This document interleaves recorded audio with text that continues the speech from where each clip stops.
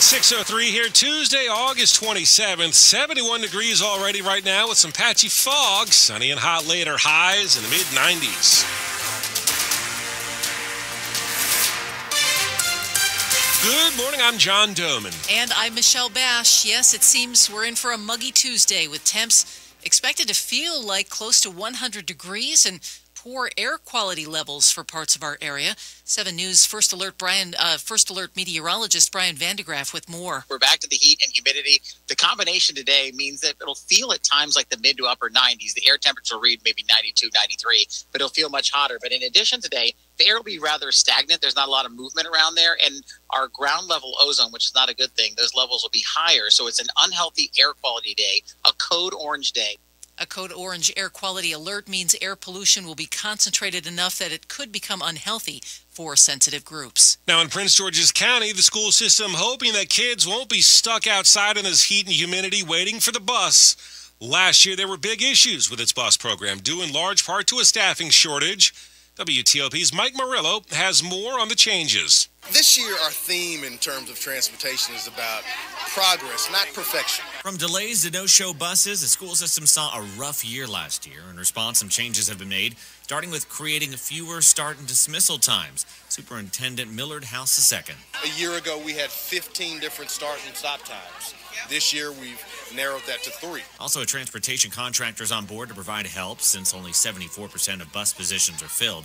Kiba Baldwin, Director of Transportation, says they continue to try to fill those spots, but can't offer more money. We offer summers off. From that standpoint, you can have the same schedule as your kids. He says they plan to begin assessing the bus program in about 10 days after things settle for the new school year. Mike Murillo, WTOP News. The school system this year also offering an app for parents to track and find school bus stops. What would you do after winning 5 medals at the Olympics? Well, Arlington native and swimmer Tori Huske took a few weeks off, but she's heading back in the water for the first time since collecting all that hardware at the Paris Olympics. She took a minute to talk with WTOP's Kyle Cooper. So I think it was about 3 weeks. Huske had just finished her workout since winning all those medals. Just really easy swimming. We talked out on the deck of her home. Has what she accomplished settled in? I mean, words can't really describe it. I mean, I have been wanting that for so long. Like, I can't even describe how much I wanted that. She's also grateful for her fans and loves inspiring kids. I do remember the first time I realized kind of that kids look up to me was when this little girl came to a signing and she told me that she had named her American Girl doll after me.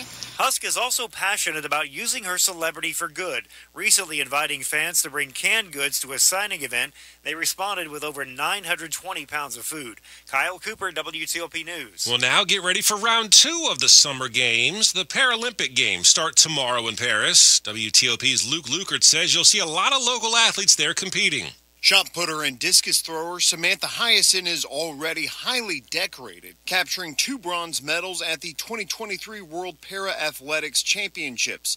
The 19-year-old Adamstown native was born with constricted band syndrome and now competes for Wake Forest University. Paralympic gold medalist Nick Mayhew will be returning for his second games. The Manassas native, who has cerebral palsy, captured 3 gold medals in Tokyo for sprinting. And Mount Airy native Daniel Romanchuk is back for his 3rd games.